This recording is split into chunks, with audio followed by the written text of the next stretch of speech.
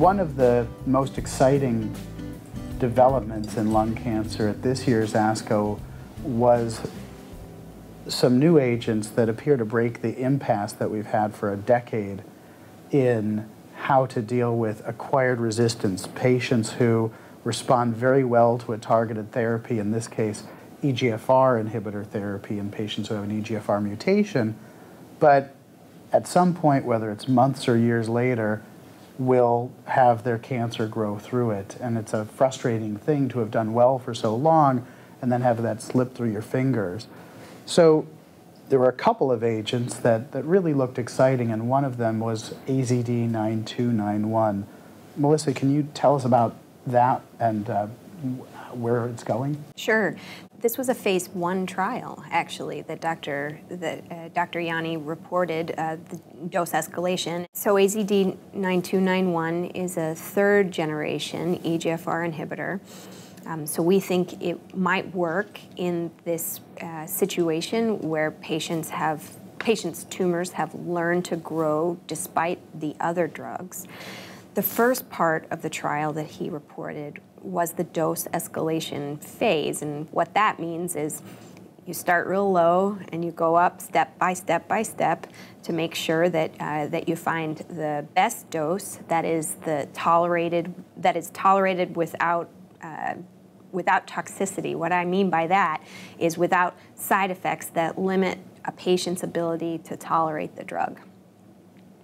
So the point of the study was to figure out the right dose to use. There was pharmacokinetic studies, which means what does the body do to the drug?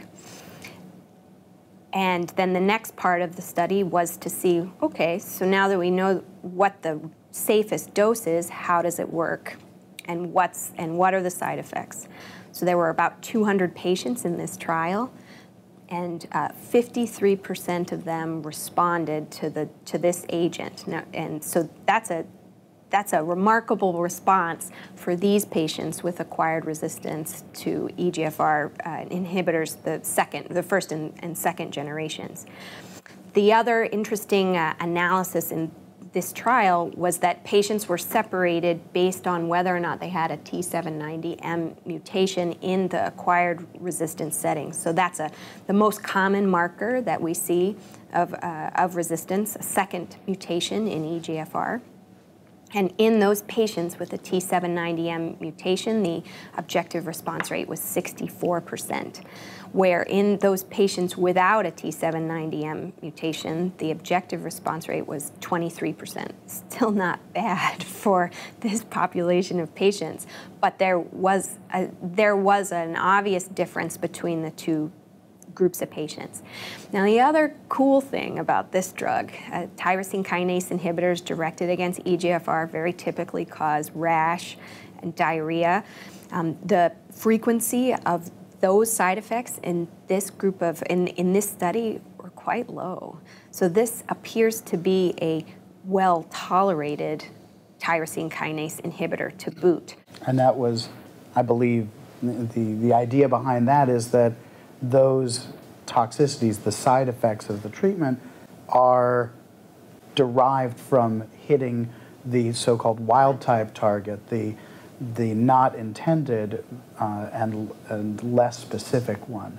And in fact, these molecules are very specific for the mutation without necessarily hitting the wild type and causing the side effects. What we find so often is that when you figure out how to not target wild-type EGFR, for example, that comes at a cost of another sort of toxicity, and that was less apparent in this trial.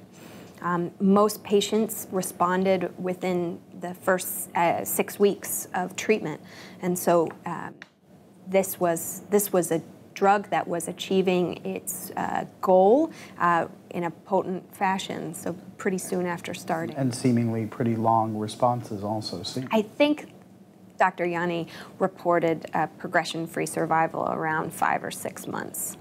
What was your impression of this? Well, this is exciting. We have a certain group of patients who have tumors that are driven by this mutation. And God knows why they got this mutation.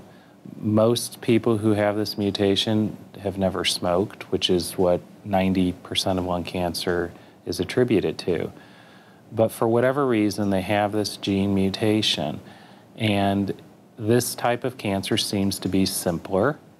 It's less mutated, and there is a driver mutation. And we've had incredibly satisfying results with drugs like erlotinib and afatinib, and in other parts of the world, gefitinib. But there's a limit to how much benefit there is. But half of the patients whose tumors start to grow despite inhibiting this target have what appears to be a pretty simple target to reignite another response. And it's this T790 mutation. It's a little different change. It's a change in the conformation where the drug actually binds. It's a similar theme that we see in other cancers, such as chronic myelogenous leukemia. It's why that pretty simple disease acquires resistance to a drug like imatinib. And so several companies have engineered a drug to specifically look at T790, and it works. The response rates are quite remarkable. They're not as long as we want them to be, but it really does prove the principle. And then the other remarkable thing, as you mentioned, is that while erlotinib and afatinib sort of go by the tagline of being oral medicines that people tolerate reasonably well, we all know that some patients don't tolerate these drugs reasonably well. The diarrhea can be substantial. The skin rash in some patients, not all, and probably not even the majority, maybe 10%, can be debilitating. It can be very difficult, and some patients get mouth sores and they get nausea. And the reason why they get this is because the targeted gene is critical for the development of your skin and the development of your GI tract. So what's clever about these drugs is they not only target this T790 mutation, but they spare the wild type. Now, the AZ drug does it, but we heard at ASCO this year other drugs which probably spare it even more. Mm-hmm. One other interesting thing about this is, for the first time, we're seeing a specific value in the T790M detection. So I'll ask two questions, and one is, there was a response rate in T790M negative. Should we be ignoring its potential applicability in that population? Or two, does this finding now change the value proposition for rebiopsy and make it overwhelmingly appealing when previously it was at best debatable point? Well, I think are at a point now where we need to rebiopsy. T790M is not the only mechanism of resistance. There are several that have been described, although it is the most common. But we know, for instance, MET amplification is a mechanism of resistance. And we heard at this same meeting that tumors that have MET amplification may respond to crizotinib. Crizotinib we think of as an ALK inhibitor. That's Xalkori. But it's actually a much more potent MET inhibitor, and Dr. Kamage reported data this year in tumors with MET amplification that respond.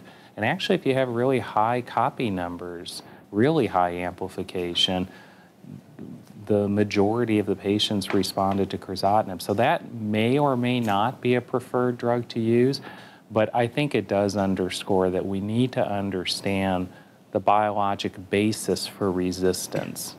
So this might have been a real turning point for making the case for rebiopsy far and wide rather than just primarily at the academic centers. If there's something you can do, if there's something that will change what you do, then a rebiopsy seems, I wouldn't use the word mandatory because sometimes it's hard to rebiopsy and sometimes patients don't want to rebiopsy. I don't want patients to feel guilty about it, and I don't want you to do dangerous things for patients either.